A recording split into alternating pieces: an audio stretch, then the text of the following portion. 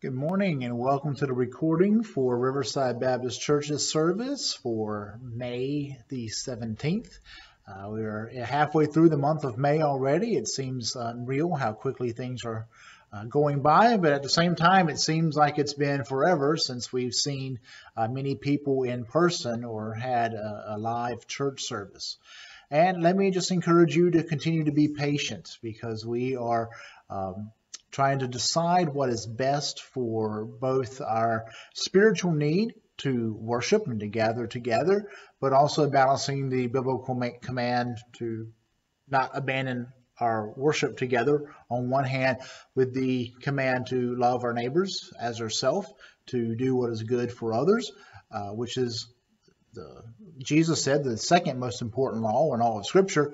And also in the middle of that is the biblical command to obey our governing officials and authorities, as long as they don't contradict God's law, of course. So where is that balance? Are we getting a contradiction? Are we getting something that helps us help one another?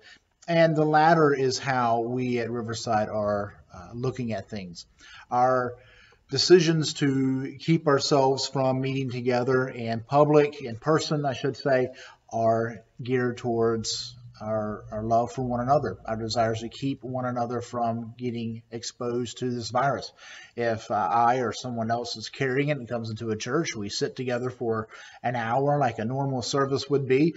The science tells us that that would have a high risk of people getting the virus who are here worshiping with us. And the risk to those who are our most common demographic who worships together in person with us at Riverside is that 65-year-old and over with underlying health conditions.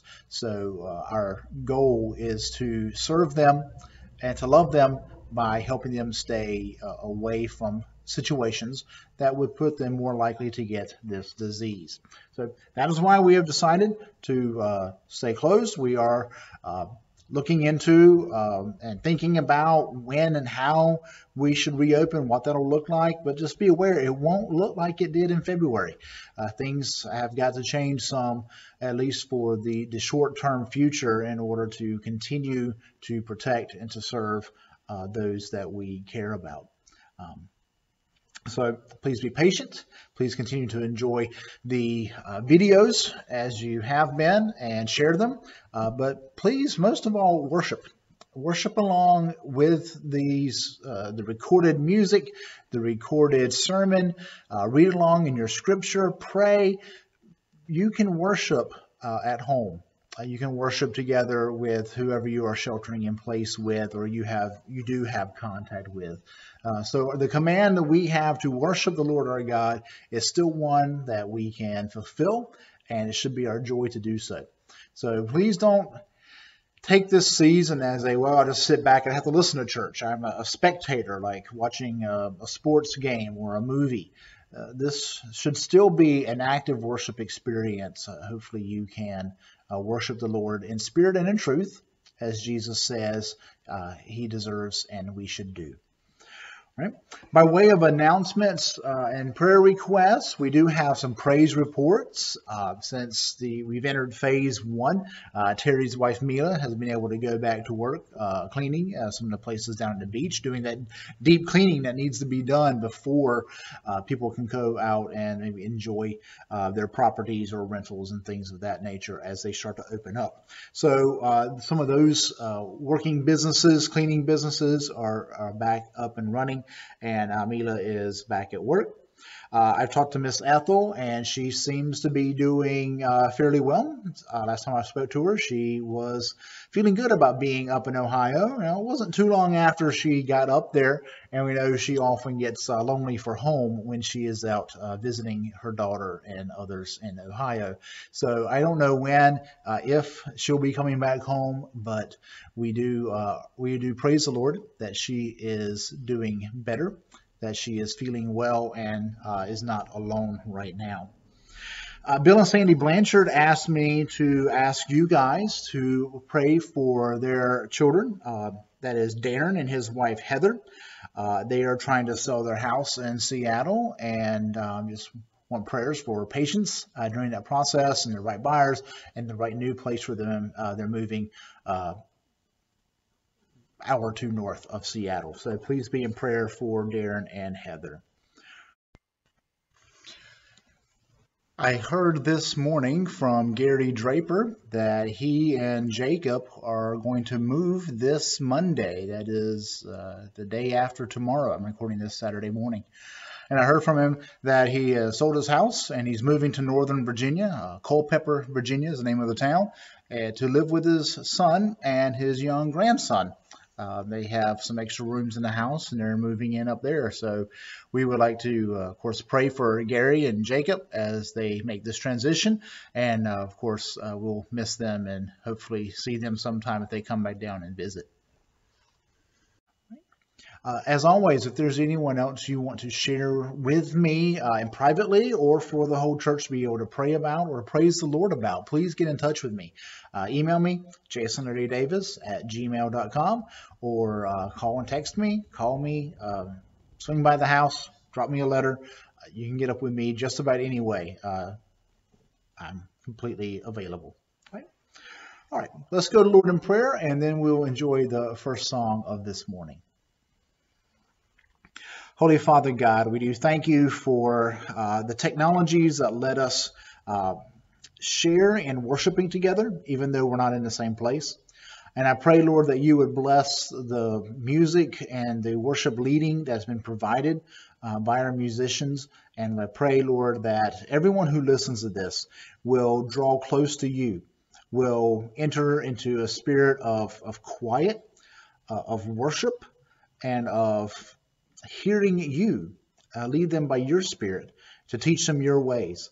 And I pray, Lord, for a refreshing and a renewal in our hearts and in our minds, that we are yours, that we, even though we don't know what is going on, what is going to happen, we don't know how things are going to change in the future, we know that you are ultimately in charge and that you have everything under your control. So we ask that you would guide us, that you would comfort us, strengthen us, and provide for us. In the name of Jesus Christ, amen. All right, the first hymn today is a hymn that I hadn't heard very often, but it just fit in perfectly with today's message, and Jenny picked out for that reason. It's called Make Me a Blessing. And so they are going to be singing that. And if you know it, please sing along. And we pray that the words of this song and the words of the message this morning from Scripture will motivate us and help encourage us to focus on how we can be a blessing to others. So please enjoy Make Me a Blessing.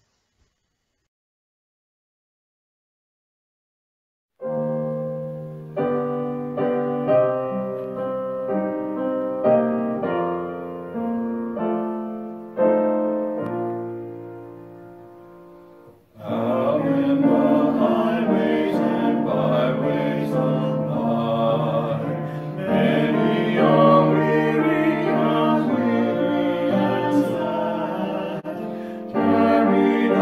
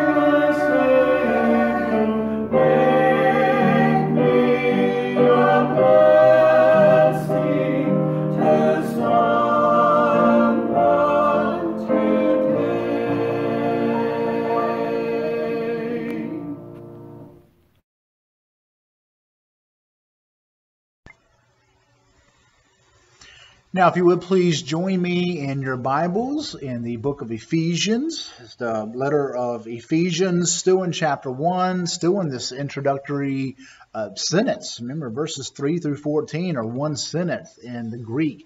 Paul is praising the Lord for his wonderful salvation and what he does in our life. And it's so packed with truth that this is the third sermon coming out of this one passage, and we have hardly duplicated ourselves. At least I hope you don't feel like we've duplicated ourselves. Today we'll be focusing on verse 4. We're reading 3 through 6 to get the whole some of the context, but we want to focus on Ephesians chapter 1, verse 4. Starting in verse 3 and I'm reading from the NIV. Praise be to the God and Father of our Lord Jesus Christ, who has blessed us in the heavenly realms with every spiritual blessing in Christ. For he, that is God, chose us in him, that is Christ, before the creation of the world, to be holy and blameless in his sight. In love, he predestined us for adoption to sonship through Jesus Christ, in accordance with his pleasure and will, to the praise of his glorious grace, which he has freely given us in the one he loves. Again, that refers to Jesus Christ, the beloved Son. We've talked about a couple of weeks ago about being chosen, about how God chose us. And we pointed out in this paragraph that is one big sentence in Greek that all of the active verbs here are things God has done or does. He has chosen us. He predestined us. He sent his Son to die for us. He has given us. It's all about what God has done. And so the emphasis has been consistently on what God does to save us. Now I want us to look at not what God did, but why God did what he did. And so if anyone ever asked you, well, why did Jesus come and die? Why did God go through all that? Why does God offer to save us? I hope you would answer that he did it because he loves us. This is the message of the Bible. God has revealed himself to us because he loves us. He made us in order to have a relationship with us. This is Genesis 1 and 2. The ultimate perfect design was for God to have a relationship. He came down and walked with Adam and Eve. He enjoyed the garden with them. God loves human beings, all of us individually and as a group. So that's his motive. But have you ever thought about his goal, his purpose in saving us? Well, it's right here in verse 4. He chose us in Christ before the creation of the world to be holy and blameless in his sight. In love, he predestined us. And there's some debate on that phrase, in love. The King James puts it at the end of the sentence that is verse 4 in English. Most other translations render it, in love he predestined us. The King James and some say he chose us to be holy and blameless in his sight in love. He wants us to be holy and blameless in love. And like I said, this is one whole sentence in Greek. The whole thing is one humongous sentence. So there is genuine debate among Greek scholars about where that in love is attached to. Should we be holy in love, blameless in love? Did God in love predestine? And I think the answer is a both and. Obviously, God loved us. That's why he sent his only begotten Son, that whosoever believes in him shall not perish but have eternal life. John 3:16 tells us God's great motivation, his love for us. But God also has told us that he wants us to love. Our great purpose is to love God and love each other. So our point, the point of making us, I think, is to make us holy and blameless in our love one for another. So what does this mean to be holy? What does it mean to be holy and blameless? What does God want for us? Well, biblically, holy is usually rooted in this idea of God setting aside something or someone as special to himself. The people of Israel were chosen to be a holy nation, a kingdom of priests that would point the Gentiles to their God. The tabernacle and temple and all the items in them for worship were set aside by God and made holy by God to be used in his worship. Those things were holy. The Lord came and used the ground and the bush that was burning without burning up to talk to Moses, and God said, this is holy ground. Now I'm here, I'm using it, I'm setting this place apart. This is now holy. So the idea of being holy isn't, I obey all the rules. The idea of being holy isn't, I'm polite and nice. The idea of being holy certainly isn't linked in with our success or the opinions other people might have about us. What is key to being holy is that God set us aside for himself, and that's what makes us holy. The word used for same meaning is sacred. We have been set aside for a sacred purpose, for God's chosen point, and his the good works he had chosen for us since before the beginning of time, as Paul would later put it. We have been pulled aside out of the normal world, out of the normal fallen people, even though we ourselves were also fallen people. Not because we would become something wonderful and sacred and religious. God didn't pull us aside because we are something so special. I hate to burst your bubble, but if you have that bubble, it needs bursting. God didn't love you because you are wonderful. God doesn't love you because you follow all the rules. God didn't love you because he looked down throughout the tunnel of time and saw that you would become someone who followed all the rules. Because that would mean we earn it. That would mean we eventually come to deserve it. And that's never the case. He has chosen us, Paul says right here in our passage, according to his pleasure and his will, to the praise of his glorious grace. We were chosen because God can show off in our life. And he shows off in our life because we're so lowly and fallen and limited that what he can do through us shows his glory. It shows his grace. And it shows how his mercy has poured out on us because we didn't deserve it. And that's what makes our relationship with God so wonderful. And at the same time, it should keep us humble. And at the same time, it keeps us worshipful and thankful and grateful because he has done it to us and for us and inside of us. He has called us, chosen us to be holy. He is the one who makes us holy. Jesus did that on Calvary. He removed our sins if we would just trust in him and repent of our sins. Now we do have to accept his salvation. We do have to believe, and we do have to turn from our sins in order for him to have our permission to take charge of our life, to really be the Lord of our life. And sometimes we're still going to sin, and we have to turn away again and repent of our sin and confess them before the Lord. And he is faithful and just to forgive us. 1 John 1. But the point of being holy isn't, I get the swelled head because I am so good. I am so great. I have done so much good things. I have obeyed all the rules. I am better than so-and-so down the street. Our relationship with God and our holy standing has never had anything to do with our comparison to other people. God chose us for his reasons. God makes us holy.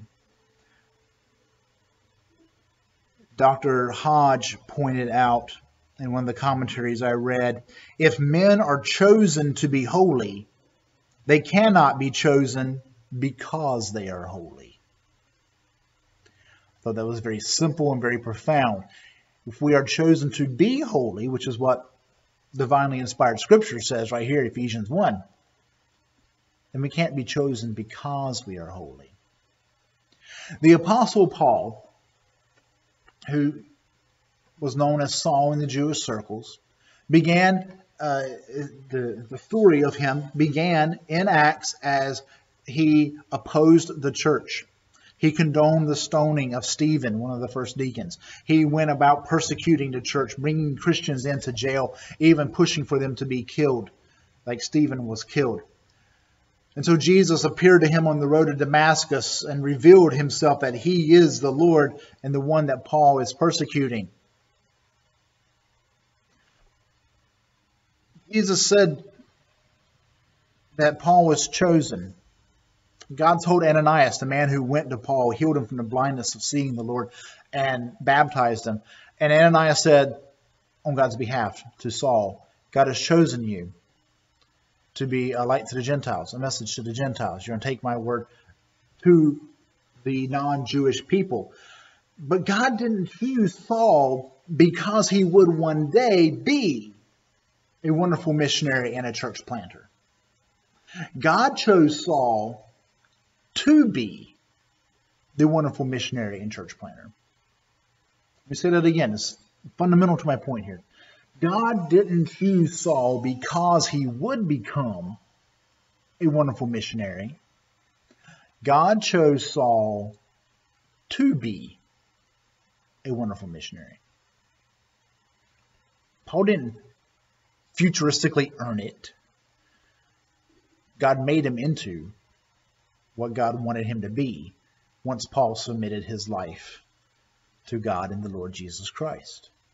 And that's what it is to be called as holy, set aside, set apart for God's intended purpose, dedicated to himself, and blameless. Blameless is a word often used in the scripture to describe the good sacrifices. The lamb without a blemish is a blameless lamb. It's the same word. So God has chosen us before the world began, before the creation of the world, to be holy and without blemish in his sight. He chose us for that. So he's the one who makes us that way. He chose to make us set apart for him. And this is something that we so often, I think, fail to get, or at least fail to actually apply in our regular daily life. Because we weren't made for us. We weren't made for ourselves. I was not created and conceived in Joyce Davis to have my own life, to do whatever I wanted. I was not made to be some kind of success or to be some kind of epic failure. I was not made because of the way other people would think about me sometime in the future, whether positive or negative. I was not made because I would try to do the right things and obey most of the rules and be a good boy who never rocks the boat. I was made for God, not for myself. You were made to be holy, that is set apart for God, not for yourself. And that's something our society, I think, here in America particularly has a hard time with, because we're very individualistic. We're very much focused on me, myself, and I. What I can do for myself. Maybe what I can do for my family. But it's self-centric. Our hero stories here in America are very often people who pull themselves up by the bootstraps, who work hard and get it done, at least the heroes of the last couple of generations. And I'm reading more and more that the current generations, the millennials and the Generation Zs, etc., are facing more and more despair because they can't do that. The decks are very, very strongly stacked against them. But that was never our purpose in the first place. Your purpose isn't to be a good farmer. Your purpose may be to be a Christ-like farmer.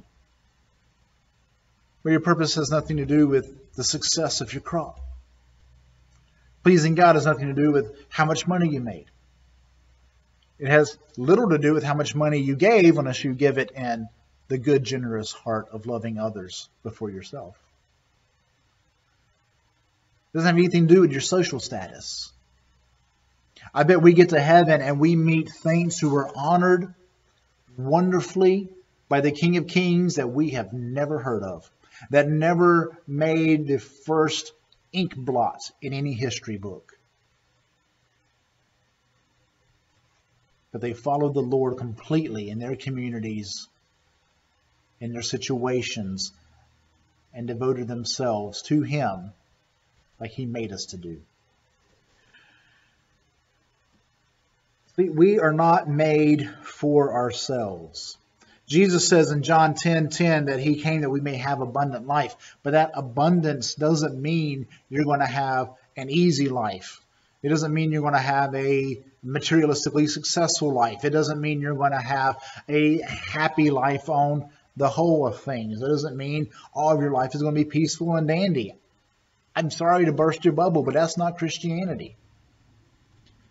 You're going to have an abundance of life,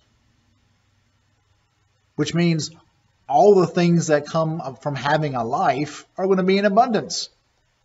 Yes, there's going to be abundant joy, abundant peace. That is the joy of our salvation and God's peace that goes beyond understanding. There's going to be an abundance of love. There should be, between our Father and us and our neighbors and our family, but not necessarily from other people towards us. There's going to be an abundance of persecution and hardship for many Christians. We are not made for us to enjoy ourselves and our life. We were made to glorify God and enjoy Him, to serve Him, to give that praise to His riches of grace, to give Him blessing in the small way that we can, like He has blessed us. Some quick examples of how this self-centric attitude has plagued our culture. We see it in parenting. I have seen it, heard about it in my brief role as a teacher. I taught in a K through 9th grade school. They were building up to add 10th, 11th, and 12th grade. Some parents were very involved. Most of them weren't. As we have heard more and more from school systems, from teachers, from principals, one of the major repeated problems is that parents don't care. Parents don't support the education. They don't discipline their children. They don't raise their children anymore. And it seems as if many parents are basically saying to their kids, you do you, and you go ahead and whatever you want to do, just don't bring me into it. Don't mess up my routine. Don't inconvenience me, and we'll get along fine. Let's be friends and some roommates, not parent and child. They don't raise. They don't bring to church. They don't teach morality, right from wrong. They pawn them off onto grandparents, onto teachers, onto anybody else, and then complain when things aren't done exactly the way they would have it done. Some go to a horrible extreme. I don't want to be a parent. I don't want to have this responsibility of having a child, so let's kill it before it comes out and becomes a real child. They have an abortion. A more recent and immediate example. This past week I saw a story about a security guard in a Dollar General in Michigan, not one of the ones here in Michigan. And the state order in Michigan was anybody who's working in a store or any customer who comes into the store has to wear a face mask because of the virus spread. And so the security guard is there at the Dollar General doing his job, and this lady comes in and she's not wearing a mask, and he tells her to wear a mask because that's the law. And she kind of goes off on him and fusses and rants and raves and gets all up in his face. And he says to the cashier, don't serve her. She can't shop here because she's not wearing a mask. She leaves. That same vehicle comes back. I think the news said 20 minutes later, her husband and adult son come out and shoot that guard dead because he told her to wear a mask. Now you are probably saying, wow, that's horrible, and most people aren't like that. Well, no, they're not, thankfully. But look at the root of that violence. she thought her right not to be inconvenienced, one, exists. No one has the right not to be inconvenienced. No one is ever guaranteed a convenient life every step of the way. But she thinks this right to do what she wants overrides the state law and overrides his right to have a life. She goes home and complains to her husband and her son, and they take up arms literally and go and shoot a man for doing his job to tell her to wear a mask. In addition to armed assaults at Dollar Generals, there have been armed protests done in our nation. Several states in recent weeks have had armed protests for the shutdown or the government not opening up as quickly as people thought they should. Again, it's another sign of this self-idolatry. What I want to happen, what I think should happen, that's the only thing that should be allowed to happen, and my way is the only right way kind of attitude that seems to plague this nation and is showing up during this time of pandemic. The church should be different. Paul says here in Ephesians 1 that we are holy. God called us to be holy and blameless. Since we're supposed to be set apart for God's purposes, we are supposed to be different from the unredeemed worldly people. And this is one way the church must show our distinctiveness, our difference compared to those who do not have Jesus. We must be more patient. We must be more other-focused, other people-focused, not self-focused. Now, it's completely fine for us to have disagreements about what policy we think should happen, what we believe the best scenario would be or the best response would be. This is how we make informed political decisions, voting decisions. This is how we let our voices be heard in intelligent, clear ways by our governing officials, as is our civic duty. But to attack others for having a different point of view, a different priority, a different motive than, say, the economy. Some of you, I know, want everything opened back up as quickly as possible because you're worried about the economy, the needs of the jobless, the needs of the folks who get back to work. We're worried about what the financial repercussions of this shutdown, if you would call it that, or just say in shelter order, are going to have on us. Others are worried about people's health, about what is going to happen, especially to the seniors and the ones with underlying medical condition. This virus is still very much an unknown. It has been spreading quickly. Some of you are concerned because the numbers are questionable. There have been reports and valid-seeming reports of numbers being doctored to make it look worse than it is.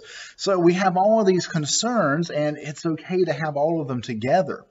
You know, people can be worried about the economy and wanting to help others stay healthy, as well as questioning and thinking rationally and critically about what we're hearing in our popular media, which is questionable at best and has been for a long time.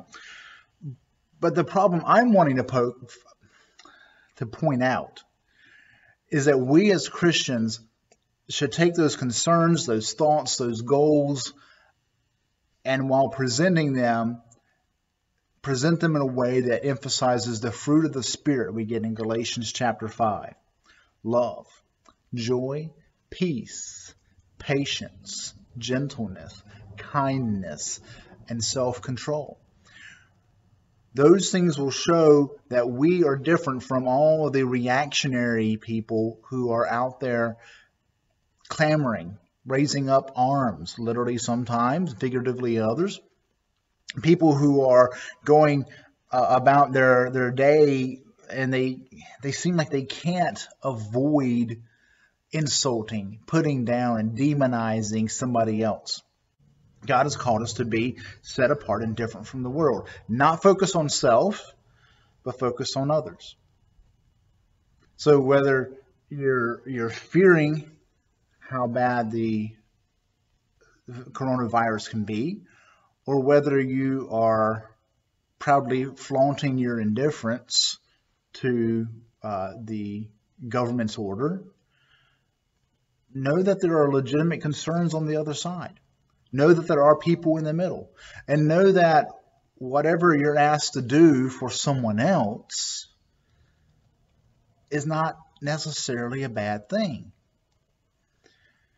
One of the tried and true and continual marks of a Christian is our willingness to sacrifice what we want for someone else. It's part of what love is all about. Again, 1 Corinthians 13, after the bit about the sounding gong and the cymbal, Paul says, love seeks not its own.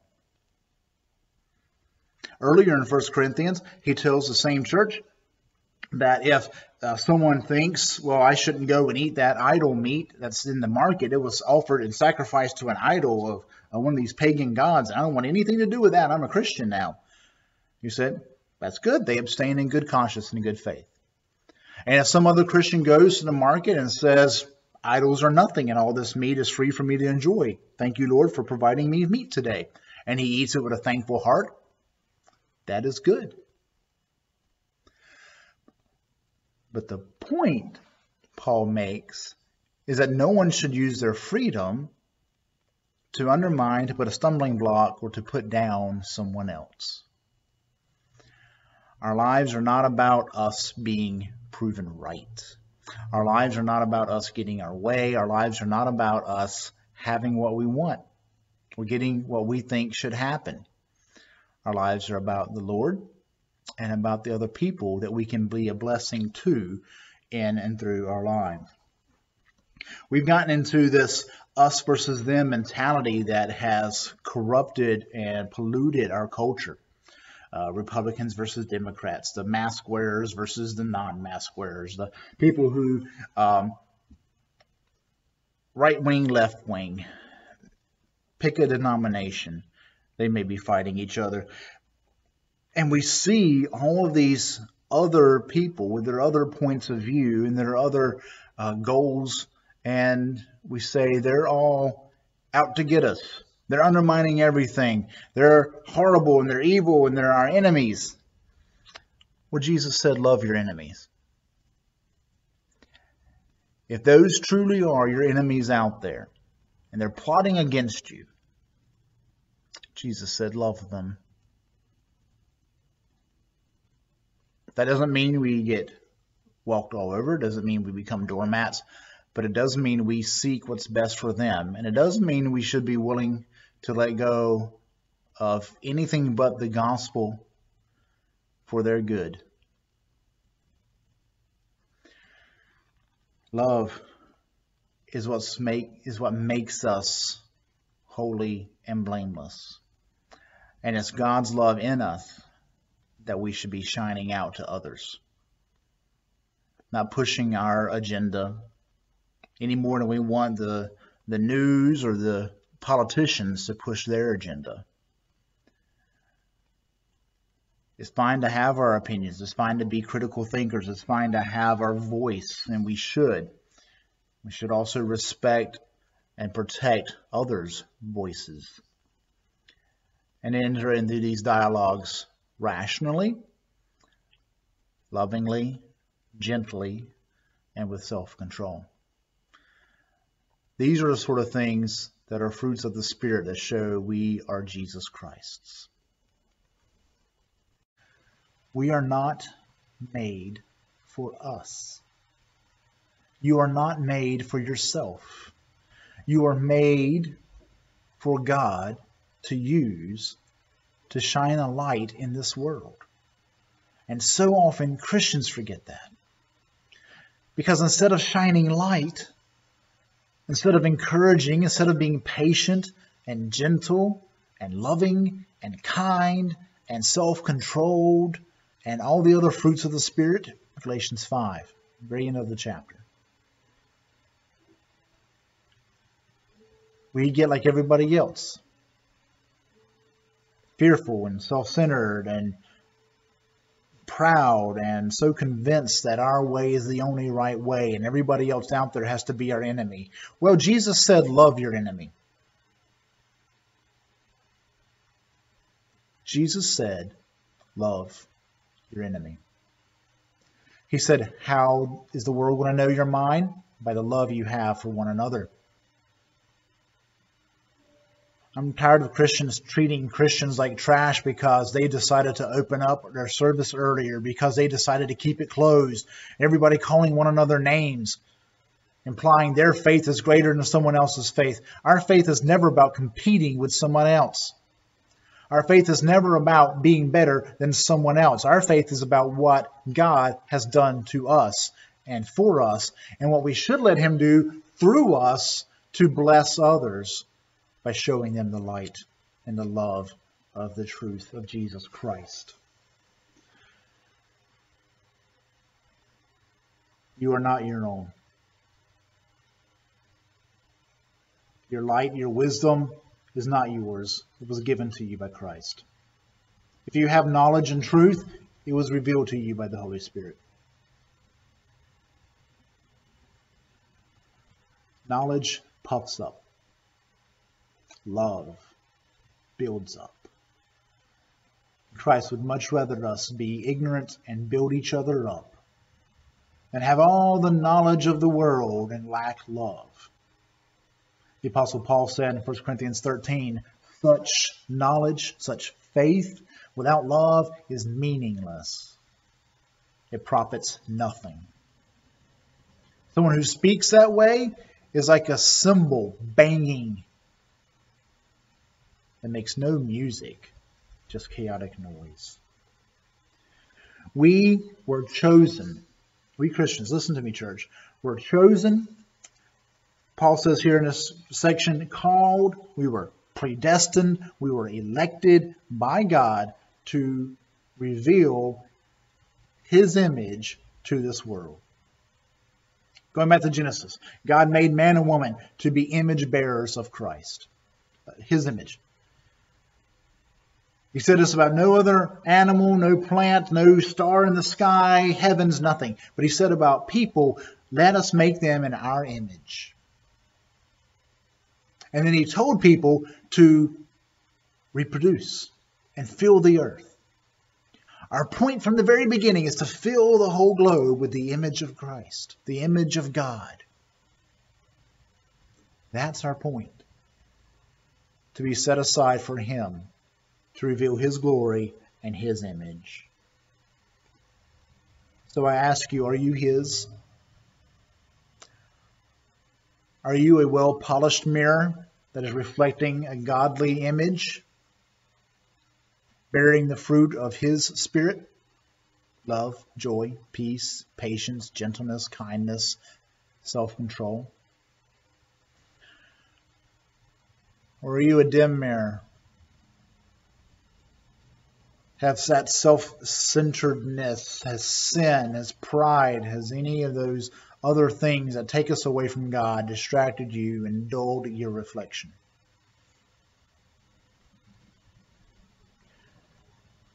Maybe you're not any kind of mirror. Maybe you're still an enemy of God, determined to do your own thing and go your own way. You've never accepted his forgiveness. You've never accepted this offer of grace that I talked about earlier that takes away our sins. If you would let him, he would make you holy and one of his. But if you don't, he won't push himself on you. And so you'll live your life without the joy, without the hope, without the peace, without the love, without all those things I talked about. And eventually die and go to hell for all the rest of God's enemies. The choice is yours because God gave you that choice. And God will honor that choice. But he won't wait forever for you to make the one he hopes you make and accepts him. Maybe you've already accepted him. Most of our members, all of our members at Riverside are saved. It's required to be a member. Most of our regular attendees are saved. So I assume most of you watching this are saved. But are you reflecting him? Or are you living for you? Who's your life for? We have a hymn. Didn't think to ask for it until right now it popped in my head. Living for Jesus. That is the truth. That's the only thing we should live for. It's the only thing worth living for. And so as we listen to the final song, it's one of my favorite hymns. It's entitled, It Is Well With My Soul. I ask you, is it well with yours? Has your sin been taken, not just part of it, but the whole? Do you know when he comes back that you'll be going with him? That's what the song says, makes the singer so at peace, knowing that everything is well with his soul. If you don't have that assurance, or you want to talk more about what it means to be a Christian and have that assurance with God, put a message with your contact info in the comments. Email me at jasonlarrydavis@gmail.com, or if you're local in Whiteville, Elizabeth City, Weeksville or Elizabeth City, please come by. Church is open. They haven't closed church houses, but they do restrict mass gatherings, but we can meet and talk. You can do it outside. I can do it with a mask, however you're comfortable. But don't put off what God is calling you to do.